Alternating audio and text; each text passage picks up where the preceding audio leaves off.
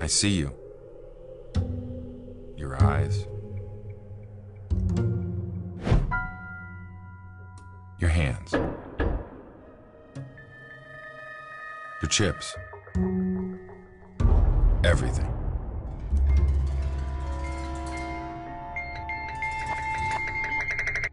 So I don't need to see your cards. We play at fulltailpoker.com.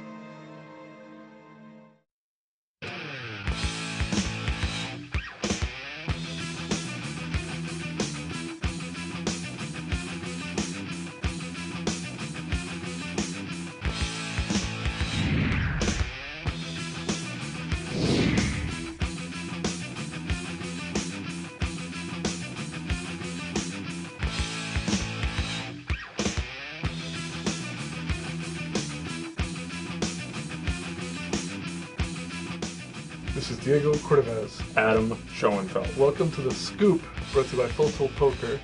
We have a young man named Bryan Micon. I call him the Icon. Who has I the coined that. Icon. And he's an up-and-coming poker player and poker personality as well. He's also a raconteur, media developer. Very interesting guy. And a guy who has good perspective on a lot of things. So not yet as well known, but we've got him here, and we'll be able to look back in a few years and say, we had him before he was... before he blew up. Huge. Yeah, exactly. This jacket you wore when you were at the final table with Frank Henderson and Johnny Chan. Bones Berlin. Yes. Back in the 1970s.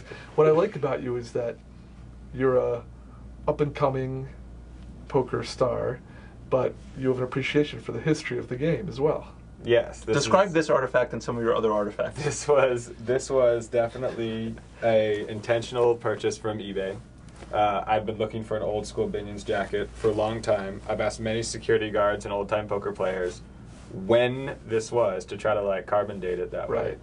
See, there used to be a tournament called the Hall of Fame tournament, which was like the second biggest tournament. That was a very important tournament. It was a big deal. It was a big deal. And just like at the World Series, if you made the final table, you got a jacket. Now, if you make the final table, you get beef jerky. Yeah. You get. I mean, literally, people might think we're kidding. This year at the World Series. And thousands of dollars in sponsorship opportunity. Yes, but in terms of the host providing a little memento, now they don't give you a jacket. They don't give you. I'm actually really pissed about just like when Harris took it over, they got rid of some of the really cool parts of the World Series. Satin, crazy, like gaudy jackets. They have. I played as with a card protector of a Stu Unger chip this year. They had those memorial chips. You remember the whole series, the Barbara Enright, the Stu Unger. Barbara Enright, and it's old school, and she's got a perm. It's the best. See, I'm not a Harris basher, which is why I may be terminated from card protector. But it would actually be in their interest to promote some more of the historical ties, and they at times they do, but a lot of times they don't, and it's like the whole history of it is what attracts a lot of people and gets people excited about, hey, there's a whole legacy from Johnny Moss to Stu Unger to the modern times, and a little bit of that's been lost. Eric Drake, Bob Thompson. Yeah, of course. The Furrier, Perry Green. Not to get caught up in stuff that nobody knows about. This is the history of poker. Except us. You made a run in the H.O.R.S.E event this year. What happened? Are you? You're now a mixed game specialist? Yes. I am the champion of all mixed games. But you do. No, you are putting an emphasis on mixed games. I did, and now I've seen both of you gentlemen. Actually, probably Diego is more hardcore about some of the horse tournaments on some of the online sites. I play not on some of them. I play the Sunday. How dare you? Tilt, poker. No. There are other good sites too, believe me. But on Full Tilt Poker, there's a horse tournament every Sunday. We see each other at 6:30 p.m. And I've requested that we be seated at the same table as much as possible. Because of some of your study players in particular. But it's a great tournament with a very good structure for people who are like trying to, because it's a $200 buy-in, so it gets a little better caliber player. And I play it religiously every Sunday because I never have anything else going on. This I've week, seen you a bunch see of you times in it every week there. That and the $24 one on Full Tilt just for a We used to play that every night. We used to play that every night, and now I want to get back into that because it's a very enjoyable tournament. And if you want to play a horse, that's a great, super inexpensive way to train in the horse. Give us a little bit of your. They call you the king of all degenerates. What's your background? How did you become that? let's see, how did I become the king of all degenerates? Well, back in '06, they were just throwing out TV time for poker. And I made a deep run in the main event. I brought some props, had a donkey wand. Yeah, describe the props, please. All right, one of them was the thriller dance, which is when I do this after winning a hand. Now, that's all the more timely now. It's retired. No, it's very retired, timely. RIP. Right, it is. It came back, but yeah, now it's dead. Now, was that kind of a self-mocking thing, or? Honestly, I called one of my best friends. Or you just didn't know any better? My best friend, Jason Miller, kid I'd known since I was 1. Roomed with him in college. I called him up. I said, they've been pointing TV camera at me because I got a lot of chips in this thing. What do I do? And he just answered thriller dance. So I'm like, all right, fair enough. You had a media strategist, in effect. Yes, we'll call him that. We'll call him a media strategist. This was thought out. It was not a spontaneous... No, he just said, actually, the first time I used the donkey wand as like a month's thought out prop of like... What is the donkey wand? It is an LED that when you shake it really fast, you call it developmentally disabled person. Like when you shake it really fast like that, then it says donkey. It's like written in air. They have this. Yeah. But it didn't show up on camera, but they showed me doing it a couple times, and it looks like I'm just... And when would you do it, for example? example? Nuts. Like I did it only for a big hand. And or just like when the tension's high. It wasn't an inappropriate just acting out. I only did it when someone was knocked out of the when I just put a terrible beat on somebody. Right. It would be when I'm all in. That's amateur hour. I'm sorry. We don't turn it off. We have a I don't know if you know, but Never Win Poker, a site that I run. We are a zero style of reporting. The zero style of reporting, the zero effort reporting operation. Right. We do nothing professional. You guys have a beautiful office here, and we just kind of shoot professionals. Shoot from the hip. That's what we do. So all this stuff, see, I've played with you, and I know you. I know you're a nice fellow, but all this stuff is the kind of stuff that I think is at the same time that it's promoting poker, it's also destroying poker because it's so antithetical to the respect that players used to have. Some people hate you. I would say that if anyone that's played with me at a table, I mean, you've played with me too. Yeah. Not in like a super cameras everywhere. But I haven't had the wand pointed at me or a dance. Right, you would have beaten Bryan senseless. People for less. Yeah. I would say that the situations that I used some various antics on were definitely like playing for the camera. And if you played with me in these tables, I don't think you would say like I was totally out of line or disrespectful or the Havad Khan, as we'll say. And by the way, he's obviously, I don't know if you guys had him on here. The dude's like a really nice guy. No, I think he's a nice guy also. But I think he regrets his antics. Yeah, he does stated a number of times that he's grown, he didn't know, and I do not regret my antics. I think that they actually fit in when the camera was there and when, for what they're trying to do with putting it on TV. Like, think about the November 9. You're totally destroying the integrity of a poker tournament to promote, to make it bigger. But right. Do you know what I'm saying? You are severely altering You're changing the usual the structure integrity. to make money, to promote, to make this exciting, to make this better for players, watchers. Not at the cost of anyone's dignity. Sure. Well, there's a fine line. I mean, I don't think Mr. Shulman might say differently. Well, again, I haven't witnessed them. That's why I'm not necessarily criticizing them. But on the surface, they could be interpreted. Sure. It's just not my personality to do a dance. If you do a dance right after you've given someone a beat, that's unequivocally wrong. Most of the dances were done right before the money went in. Like I had committed all my chips. Aces. They show A7 offsuit. That's when you do the dance. It's more when the cards are unknown. Do you know what I'm saying? So like so technically like I could be in a way it was gamesmanship, and that is acceptable. I think that like I know the Venetian, they cut out a lot of talking rules. You can't let's say I make a huge bet, I can't be like, you can't tell me, do you got it? Do you have the ace? Right. I think that's very much, and that's like the old World Series, the history stuff. I remember watching that thinking, I bet you I could outthink somebody. Walter Pearson would show a card. Yeah. The famous Jack Treetop Strauss Deuce 7 bluff that we somehow made it into every single old poker publication. Right. Now, interestingly, I'm not going to...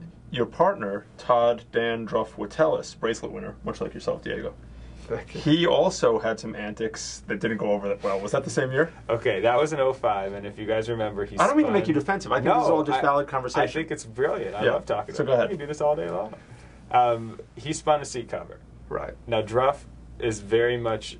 He did not have a strategist, to talk to or anything. He didn't have a stylist. He didn't go to my best people. So he just the TV camera showed up, and again, he wants, and for me too, by the way, I actually forgot the main point, and it's for him. It was to get this logo on television. Like, I'm a kid, I got the website, right, nobody and knows that's who legit. the hell I am. Sure. I need to get this website on TV so people sign up for the forums. See, I remember Todd would tell us his appearance, and I didn't know him. I don't know who he was. I didn't know him. There was no connection.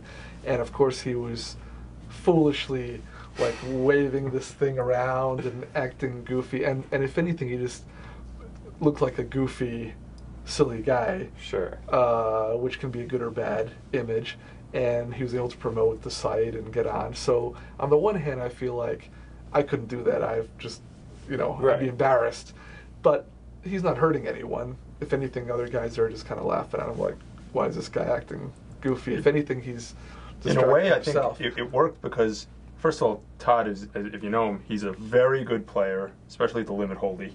He's super serious, so he showed this side that may have encouraged people to think that he's a lunatic, which he's certainly not. He's anything but. It was very undruffish to do what he did, but again, he unfortunately wasn't wearing number one poker, but he did get his self on television. He got time. You become it's kind of weird what happens now. If once you're on television, it kind of then you're a poker player.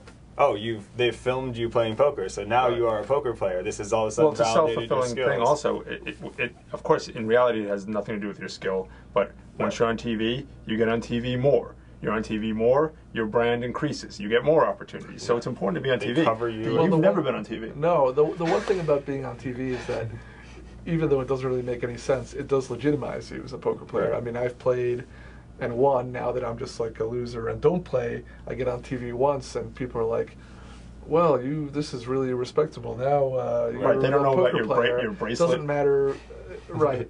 But, so be it. But television now is, I always say, for people who are playing poker and their parents are still kind of wondering, are they just pure degenerates, or is this really a profession or not? Or people that they went to college with who are like, what does that guy do? Is he just a broke? They see you on TV, it's like, oh, now he's legit. Now he's a known broke. That can be a completely random occurrence. And of course, we know lots of guys that are not on TV or are rarely on TV who are the legitimate big winners, but that's okay. So is your ambition, because I often struggle with this myself, do you want to be a pro poker player? Do you want to be a media personality? Do you want to be an announcer? You have your own hit radio show? What is Bryan Micon? I do. I run a very strict policy of no schedule, no real aim, no drive, no ambition, no motivation. And so I just kind of see what comes out. And I'll say the radio show is certain things that I'll do that I'll just really like and just keep doing, like the radio show. We've had Adam on, I believe. Have we ever had? We're going to need to get the radio show. We're going to need to get. I'm going to give it, even though it's a competing media site, I'll give the radio show a plug. It's neveronepoker.com, and it's Wednesday nights at 7:30 p.m. And the radio show is fantastic. Yeah, thank you, Adam. He's been on. We got a little bit off topic, but the title of King of the Degenerates. Oh yeah, that's a very competitive title because we know a lot of people, some of them big names who are on TV a lot, who have horrendously bad leaks, whether it's in the pit or in sports or in their personal lives, and it's not even to make light of. I mean, there are people who they have tremendous poker talent, but Las Vegas, as someone told me years ago, is going to expose all your leaks, and if you have a inclination towards degeneracy, it's going to flower it and that's well said. So to be king of the degenerates implies some incredible level of degeneracy. I mean, without getting into the volume, what are the aspects of degeneracy? It's not really a totally earned title, I would say. I mean, I'm not as bad as I can find a close personal friend that is worse in every single area of degeneracy than me. Right. But I just feel like if there was like a triathlon or a decathlon for degeneracy, like if there was like a I don't know, like a Right. bar games test, I For would win. 'Cause variety. I You're wasted- consistent, you know, in every Yes. category. Like I know how to play. I know how to set a Pai Gow dominoes hand, but I don't play it for like $700 a hand every night. But you will play it. We were discussing Pan the other day, and Brian was interested in the conditions, and you know, I told him that it's played with a pencil. That's, you know, when I think of you as the king of all degenerates, I think it more of not that you're such a tremendous degenerate yourself, but you're like the Pied Piper of the degenerates because they rally around you and your sight. God, you're right. That could be the really dangerous. That's how you got to right. soundbite it. Yeah, that's much better. I wish I would have said that. That could be. I mean, that could be the most dangerous of all, because. As long as they don't know your address, it's okay. Well, no, I don't mean dangerous for you personally. I just mean dangerous for society in the sense that you're inspiring degenerates. And I mean, obviously there's a parallel to Howard Stern, the king of all media. He has a lot of followers who do crazy things in his spirit, even though he's a relatively conservative You're guy. gonna get me on an FBI watch list. So aren't if You're you- like a Cotton Mather with your Puritanism all of a sudden. There's nothing dangerous for society. It's all good. Now we're gonna hear about some guy who like sets fire to a poker room or something, and they'll be like, "In the spirit of Micon," or something. You know, I was listening to Micon's radio show backwards, and he instructed me to. You know, Right? Now you know the eerie parallels between Micon and Todd and you and I. Like, Well, this could be according to you, This is according to That's you. a duo. I could No, run it's this down. This could be an SAT analogy, because you know, Diego and Adam is to blank and Micon, and the answer would be Todd would tell us. Right. All right. Todd's a bracelet winner. You're a bracelet winner. Yes.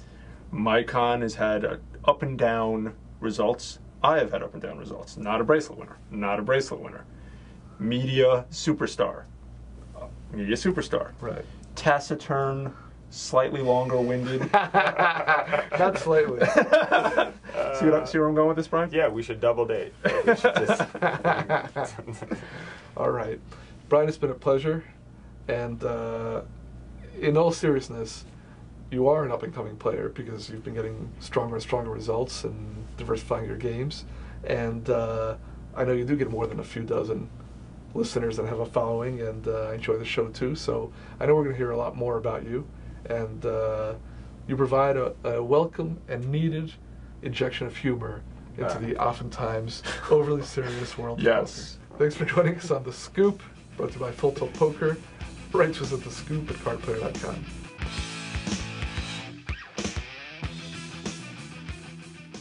I'm about to tell you a story.